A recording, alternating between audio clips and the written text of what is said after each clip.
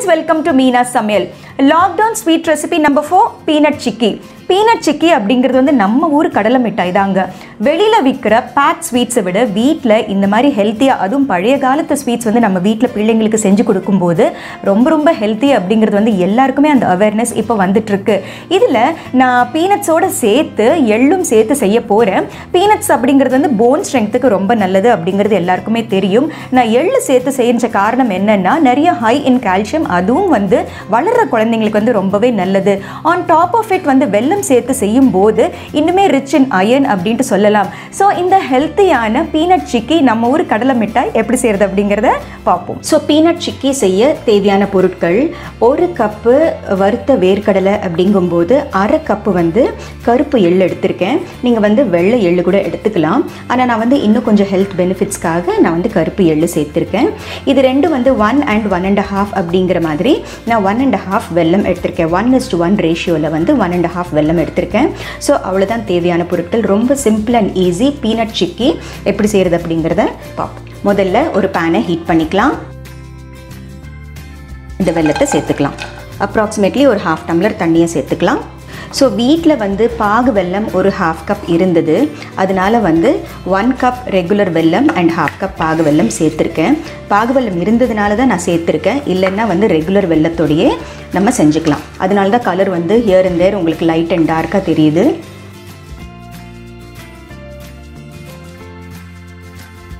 And peanuts வந்து நல்லா முழுசாக இருக்கிறதுனால நான் மிக்சியில் வந்து ஒன்றும் பாதியமாக அரைச்சிட்டு வந்துடுறேன். பாருங்கள், ரொம்ப ஃபைனாக அரைக்கக்கூடாது, ஜஸ்ட் ஒன்றும் பாதியமாக செமி க்ரஷ்டாக அரைச்சிட்டு வந்தாச்சு. ஸோ வெல்லம் வந்து இப்போ முழுசாக கரைஞ்சாச்சு. நான் ஸ்டவ் சுவிட்ச் ஆஃப் பண்ணிடுறேன். இப்போது இது வந்து நம்ம வடிகட்டிட்டு வந்துடலாம். ஸோ வடிகட்டி முடிச்சாச்சு. இப்போது இதே பேனை ஹீட் பண்ணிக்கலாம். ஸோ வடிகட்டின இந்த ஜாகரி மிக்சரை சேர்த்துக்கலாம். இப்போ நல்லா பாயில் ஆக ஆரம்பிச்சாச்சு. ஒரு 2 மினிட்ஸ் பாயில் ஆகட்டும்.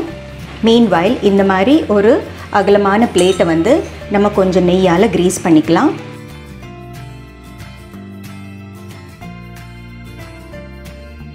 ஸோ நம்ம கிரீஸ் பண்ணி இப்போ பிளேட் வந்து ரெடியாக வச்சாச்சு.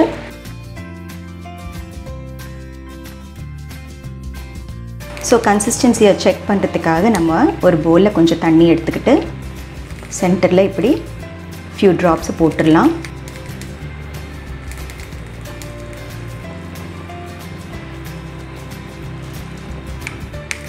ஒரு மாதிரி ஜெல்லி கன்சிஸ்டன்சியாக இருக்குது பார்த்தீங்களா? இன்னும் 1 செகண்ட் இருந்தால் கரெக்டாக இருக்கும். ஸோ இப்போ வந்து கன்சிஸ்டன்சி கரெக்டாக இருக்குது. முதல்ல வந்து நம்ம இந்த வேர்க்கடலையை சேர்த்துடலாம். அடுத்து எள்ளை சேர்த்துடலாம். எள்ளு சேர்த்ததுனால கலர் கொஞ்சம் டார்க்காக தான் இருக்கும், ஆனால் பெனிஃபிட்ஸ் வந்து அதிகம்.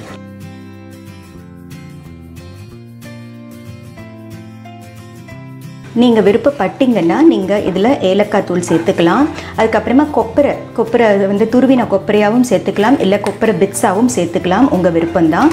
ஸோ பாருங்கள், இப்போ நல்லா பபிள்ஸ் ஃபார்ம் ஆகிட்டுருக்கு. இப்போ நல்லா பொங்கி வந்திருக்கு பார்த்தீங்களா? ஸோ சைட்ஸில் வந்து ஒட்டாமல் அழகாக வந்துட்டுருக்கு. ஸோ இப்போ நான் ஸ்டவ் சுவிட்ச் ஆஃப் பண்ணிடுறேன். ஸோ இது வந்து இப்போது இந்த கிரீஸ்ட் பிளேட்டுக்கு வந்து நம்ம மாற்றிக்கலாம்.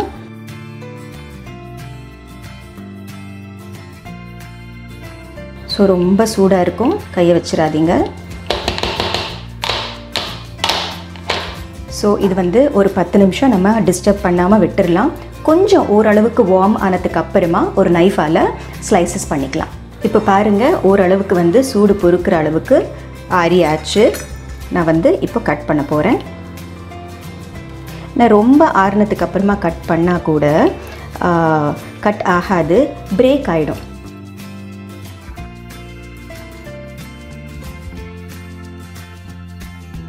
ஒரு மாதிரி chewy கன்சிஸ்டன்சியில் இருக்குது பாருங்கள். இது வந்து நான் பீனட்ஸ் வந்து க்ரஷ் பண்ணேன் இல்லையா? உங்களுக்கு வந்து க்ரஷ் பண்ணாமல் முழுசாக வேணும் அப்படின்னு நீங்கள் நினச்சிங்கன்னா அப்படியே கூட போட்டுக்கலாம். ஆனால் சாப்பிட்றதுக்கு வந்து ரொம்ப வாட்டமாக இருக்கும் நம்ம இந்த மாதிரி செமி க்ரஷ்டாக போடும்போது.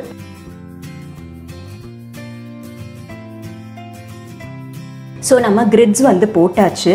நல்லா ஆறுனதுக்கு அப்புறமா நம்ம ஸ்கூப் பண்ணி எடுத்துடலாம். ஸோ இப்போ நம்ம கிரிட்ஸ் போட்டு முடிச்சாச்சு. அடுத்தது வந்து கேர்ஃபுல்லாக எடுத்துடலாம். பாருங்கள், நம்ம கிரீஸ் பண்ணதுனால எவ்வளோ அழகாக வருது.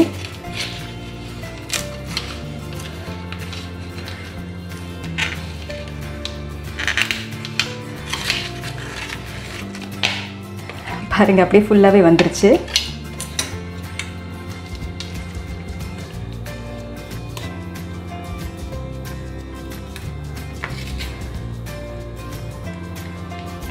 உங்களுக்கு நல்லா பார்த்தீங்கன்னா அந்த ஸ்ட்ராண்ட்ஸ் தெரியுது பாருங்கள்.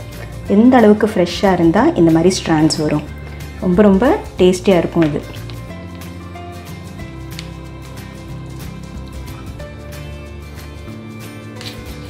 இந்த மாதிரி ஸ்ட்ராண்ட்ஸ் தெரியுதுங்களா? அப்படின்னா அந்த அளவுக்கு நல்லா சூயி குயியாக இருக்கும். இப்போ லைட்டாக வார்மாக இருக்குது. நல்லா ஆறுனதுக்கு அப்புறமா நம்ம ஒரு ஏர்டைட் டப்பாவில் வந்து ஸ்டோர் பண்ணி வச்சுக்கலாம். So our peanut chicky is ready.